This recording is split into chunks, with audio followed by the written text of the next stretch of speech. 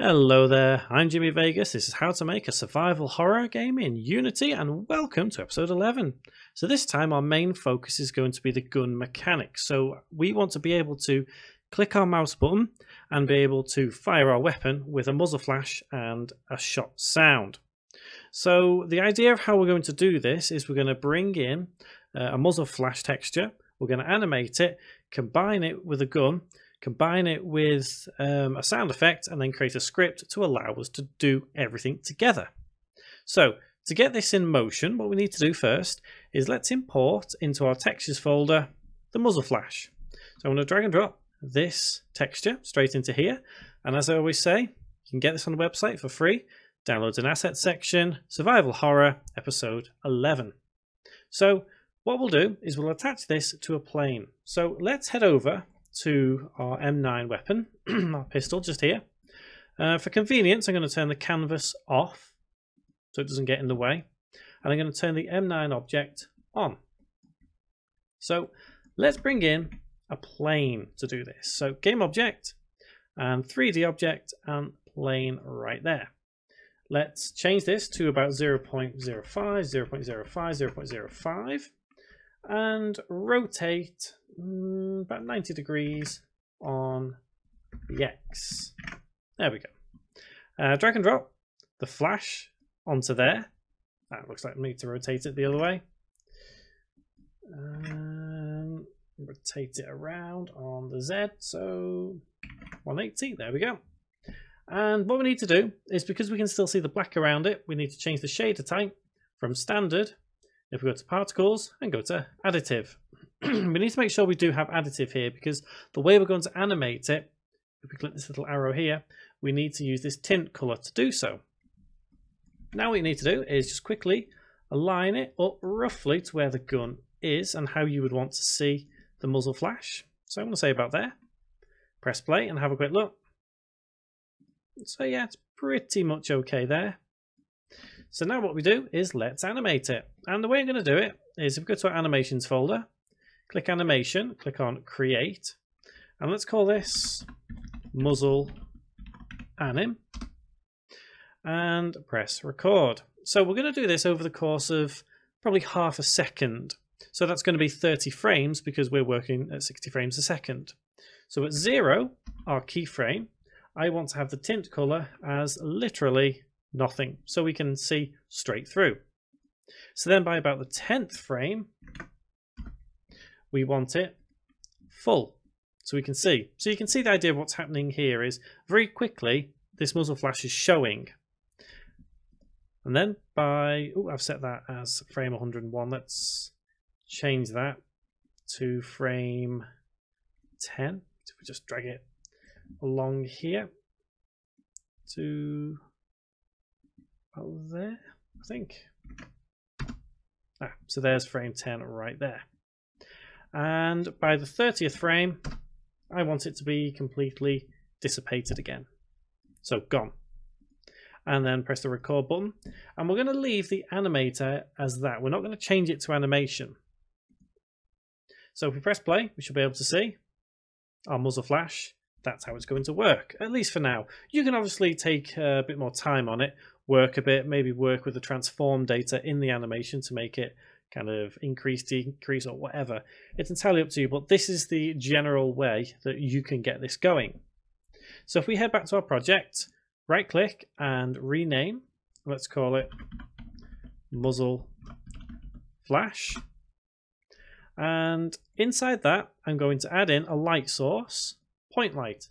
I'm going to change it to kind of a dark orangey kind of color, about there maybe. Yeah, about there. And reduce the range to about 5, but increase the intensity to about 2. Just so it kind of makes it a little bit brighter in the immediate area. Next thing we need to do is we need to drag this muzzle flash object onto our M9 object, because we want it to be permanently attached to the gun itself, but we don't want to necessarily control the animation from the gun itself. It can cause a little bit of a problem, especially if you're trying to run 2 animations at once. What I will do actually before we do that is untick loop time, so it only plays once, just to be on the safe side. So drag and drop muzzle flash onto our pistol. There we go. And next thing we'll do is let's import the sound object. So in our audio effects folder, let's bring in pistol shot.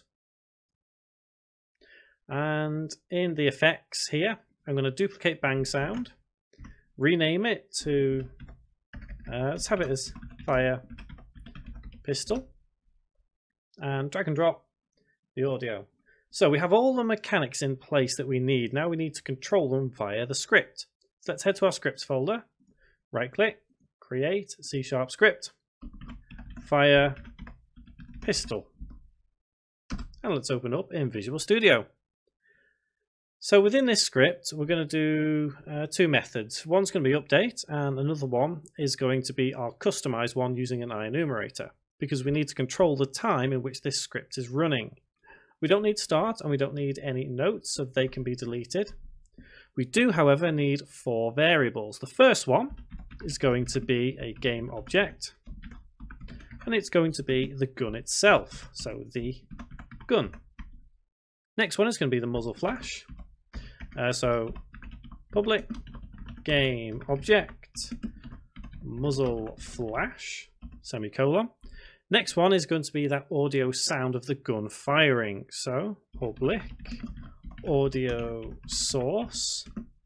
We'll call it gun fire. Next one, we're going to use a bool because we need to know if it's true or false if our weapon is firing. By default, it's going to be false. But when we do fire our weapon, we need to set this as true so as we can't repeatedly fire it every single frame. Public bool is firing, and I'd say by default it'll be false. So what's going to happen here is we need to take a look at what button we want to fire the gun.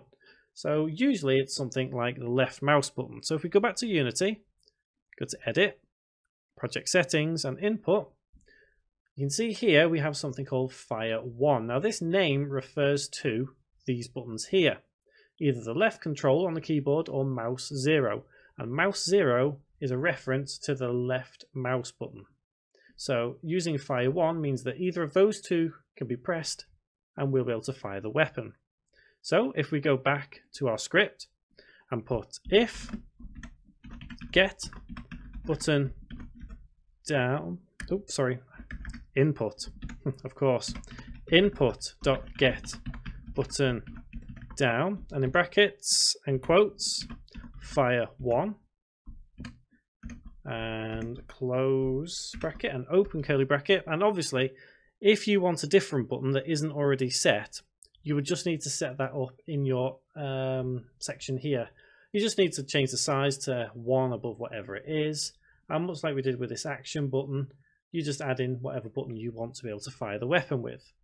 Once we've checked if we're pressing the button or not, we then need to check if the weapon is already firing or not. So if is firing equals, that's double equals, remember, false, then do the following. And that's going to be a coroutine because that's where the enumerator comes in. Start coroutine. Let's call it firing pistol.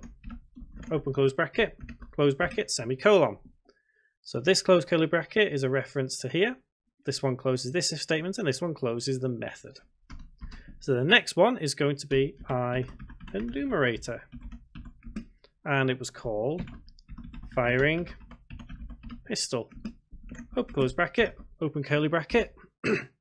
So the sequence of events that we're going to use here is quite precise. The first thing we're going to want to do is make sure that we can't fire the weapon again, and that means changing the is firing variable to true. Is firing equals true, semicolon. Next we want to play the pistol shot. The gun dot get component animation in the spiky brackets, remember, open close bracket dot play, and in brackets and quotes the name of whatever is attached to our M9. So in this case, pistol shot. And since we're here at this point, let's just make sure our size is actually set as 1 and play automatically is unticked because we don't want it to play as soon as it becomes active. So let's head back to the script now, and it is pistol shot semicolon. Next thing we need to do is set that muzzle flash active. Muzzle flash dot set active is true semicolon. Next thing we need to do is play the audio sound. Gun fire dot play open close bracket semicolon. Now this is where we have to wait for, I'm going to say, half a second, because the actual animation of the muzzle flash lasts half a second, so we can do it that way. So let's have yield return new wait for seconds 0.5 f. Remember the f, it's because it's a decimal here, it's a float. And then after we've waited for half a second, let's set the is firing back to false so we can refire over again. Is firing equals false semicolon. So that basically resets the entire process. Now this yield wait for seconds here, it's all dependent on how often you want to be able to fire the weapon. At this point, I can fire the weapon twice within 1 second. That may be too much, it may be too little, but it's where playtesting comes into play. So it depends how you want your game to play out. So let's save that script there, head back to Unity, and hopefully we have no errors. Perfect, nothing. So I'm going to attach the fire pistol script onto the M9. Now you don't have to have it attached to the M9. The reason I'm doing it is because I only want the script to be active when we have hold of the weapon, i.e. when the weapon is on the screen, because we don't want to be able to fire the weapon if it doesn't exist on the screen. So this script will only become active when the weapon becomes active. You could theoretically add it to another object, but you'd have to make sure that that object also becomes active when your pistol becomes active. So the gun is going to be the M9. Muzzle flash will be the muzzle flash, and gunfire will be the fire pistol. So at this point, let's turn our muzzle flash off up here, and let's press play. So let's wait for this little sequence to end. There we go, and hopefully. So, yep, what's happening here is it's a case of the muzzle flash. It's kind of not resetting the animator as and when it needs to. So let's try adding something in here. Let's have 2 lines of code. Let's try this out. So this is a little bit of trial and error.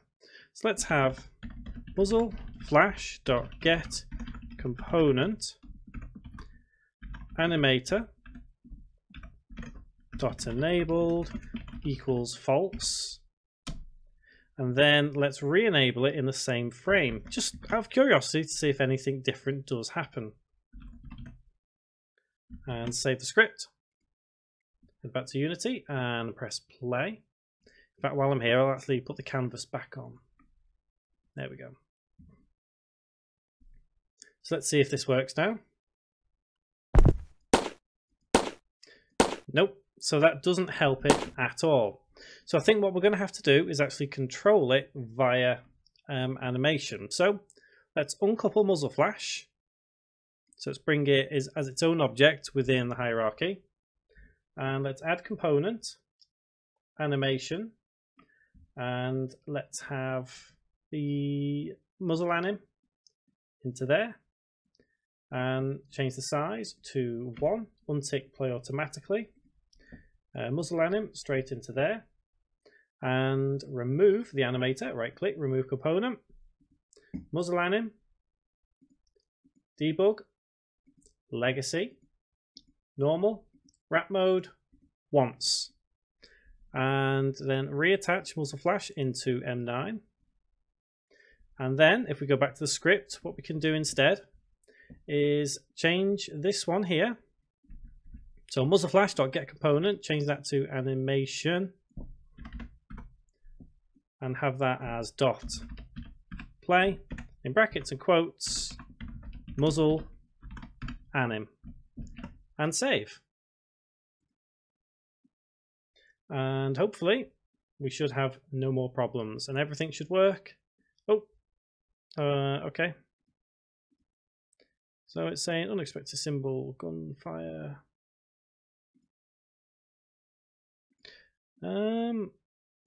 Of course.